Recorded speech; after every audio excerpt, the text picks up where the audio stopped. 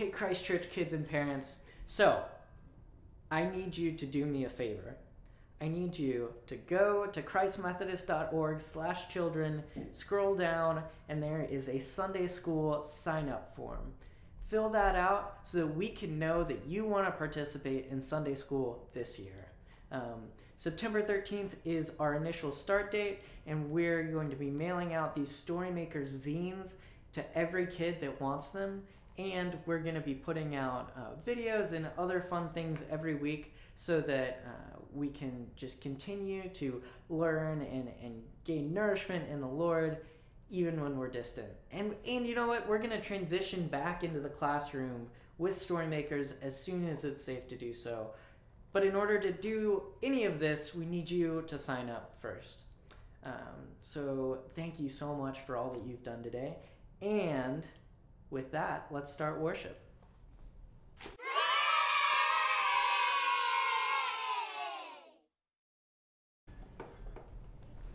All right, Christ Church kids. So our song for today is one that I think you've probably heard before. This is Amazing Grace. It's a beautiful song, and the lyrics will be on the screen, so I would hope that you could sing along with me if you know it, and if you just know the tune, then hum along. All right, let's sing together.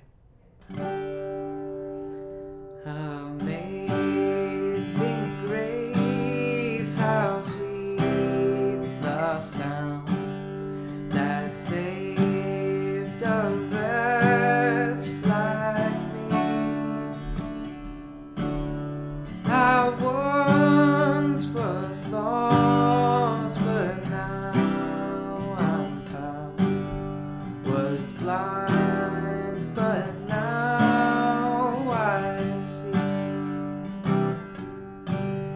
'Twas grace that taught my heart to fear, and grace my fears relieved.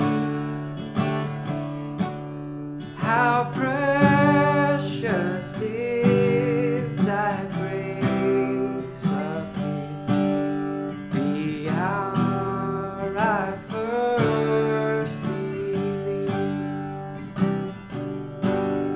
Through many dangers, toils, and snares, we have already come.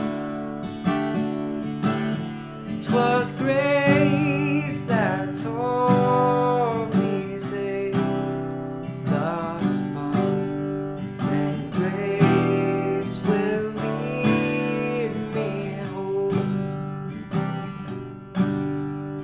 Amazing grace, how sweet the sound that saved a wretch like me. I once was lost, but now I'm found. Was blind, but now I see. Great job, Christ Church kids. All right, let's slide into Bible time. Woo! It is a beautiful day out here. Oh, man. Oh, you want to read some Bible stories on the beach? Let's do it. How about Jesus feeds 5,000? It was a beautiful sunny day as Jesus and his disciples crossed the Sea of Galilee in a boat with white sails. Jesus had been healing sick people, and many more people of all ages came to see him again that day. Maybe they could hear more of Jesus' stories or see him show God's power through another miracle. When Jesus saw the large crowd of men, women, and children, he asked his friend Philip, "How are we going to get enough food to feed all of these people?" Philip answered, I could work for 6 months and not earn enough money to buy food for all of these men, women, and children. The disciples didn't know what to do. Just then, Andrew pointed to a young child and said, "Here is a boy who has 5 small loaves of bread and 2 fish. It is something, but it certainly is enough food for all of these people." The boy looked very nervous as he said in a small voice, "Jesus, please take my food if you think it will help." Jesus took the 5 loaves of bread and 2 fish that the boy offered and asked his friends to have the crowd sit down. About 5,000 people sat in the grassy meadow by the lake that day. After Jesus gave thanks to God, he blessed the 5 loaves of bread and 2 fish. Then he shared the food with all of the people who were there that day. All 5,000 people ate until they were full. Then Jesus said, "Now let's gather up all of the leftovers." And you know what? There were enough leftover pieces of bread to fill 12 large baskets. More loaves and fishes left over than the boy had given to Jesus. The disciples shook their heads in disbelief as they struggled to pick up the baskets, heavy with food. The people saw the full baskets of leftovers and began to understand that something extraordinary had just happened. Another miracle. Jesus smiled as he heard people say, "God must have sent Jesus to us." It was a day the boy, the disciples, and all of the people would never forget. Wow.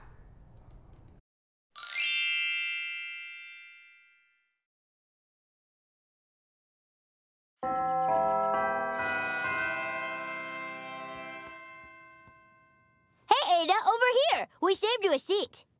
Thanks, Otto. Hi, everyone. Hello, Adelita. Hi, Mom. Hi, Ada. Oh, no. What's wrong? I forgot my lunch. Well, this is a tale that needs to be told about a young girl just 8 years old, the brightest little lady of the bunch. But this one's more a tale of woe, the type to make your heart turn cold. Today's the day that Ada forgot her lunch. She assembled it with most loving care, with a turkey sandwich and a big old pear. She threw in a bag of pretzels for the crunch. To drink a thermos of apple juice, for dessert a jar of chocolate mousse. Today's not the day you want to forget your lunch. Ada. Ada, hello. What? You kind of went blank there for a second. Of course I went blank. I need to eat. Lunch is the most important meal of the day. If my body isn't properly nourished, I will get very... Wait, I thought breakfast was the most important. Wrong again. Everyone knows all of the important decisions are made over dinner. Brunch is the best. It's lunch! Lunch is the most important, and I forgot to bring my lunch! Now her blood sugar is getting low. She's feeling it from head to toe. Hunger pain sure know how to pack a punch. The little gal is getting dizzy. Her post-lunch plans thrown in a tizzy. The day that Ada forgot to bring her lunch. Hey, we forgot to bring our lunch. Are you serious? Sure am. How's a person forget something like that? Dunno, just happened. Well, boys, let's bring this home and go rustle up some grub. Ada doesn't have much time remaining, and the food in her stomach ain't sustaining, and now it's getting harder to come up with rhymes. Because you've got a headache that's really big, and you need another word that rhymes with lunch. Must continue providing internal monologue for little girl, but so hungry. Oh. Ada! You went blank again. I keep hearing such strange melodies. Adeline, while you were mumbling to yourself, your closest friends provided you with a nutritionally balanced lunch. Everybody pitched in. The pencil is from me. Oh, thanks, everyone. I'm really lucky to have friends like you. You sure are, Ada. You sure are.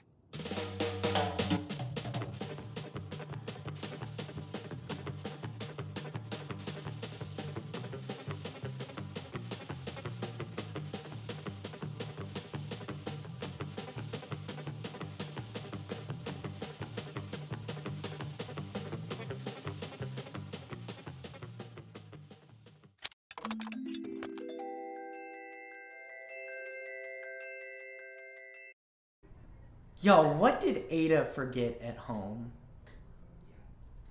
Her lunch? Oh no! That happens to me like once a week. I really feel the pain there. Have you ever forgotten something important?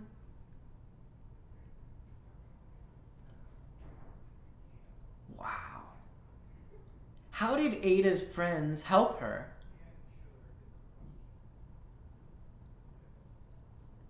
Yeah, that's right. They gave from their own lunches in order to help her. And I wonder how Ada felt knowing that her friends cared about her enough to share their lunches with her. How would you feel? Pretty good, right? In our Bible story today, what was the problem that the disciples needed to solve? Do you remember? That's right. How are they going to feed this entire crowd? How did they end up feeding the crowd? Yeah, it was a miracle. And how do you think that the boy who shared his lunch felt, knowing that because he shared his meal, so many people got to eat?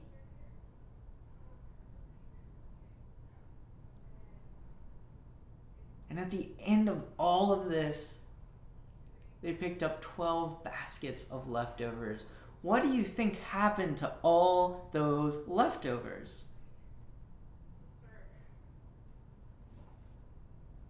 I wonder. So our story today tells us that all the 5,000 people who ate that day would never forget that Jesus fed them and cared about them. How can you be sure to always remember that God cares for you and provides for you even when you don't have what you need, even when you forget your lunch?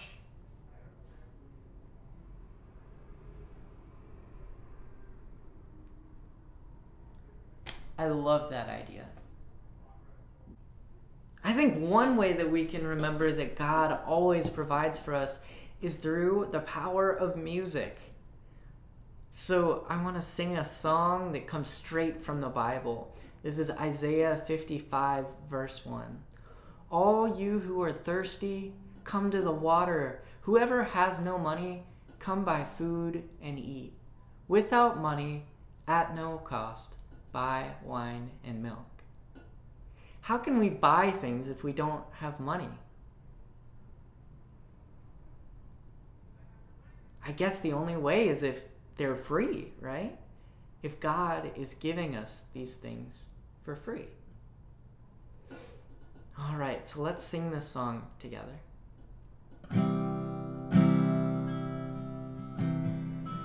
All you who are thirsty, come to the water. Whoever has no money, come buy food and eat. Without money, at no cost, buy wine and milk. You who are thirsty, come to the water. Whoever has no money, come buy food and eat. Without money, and at no cost, buy wine and milk.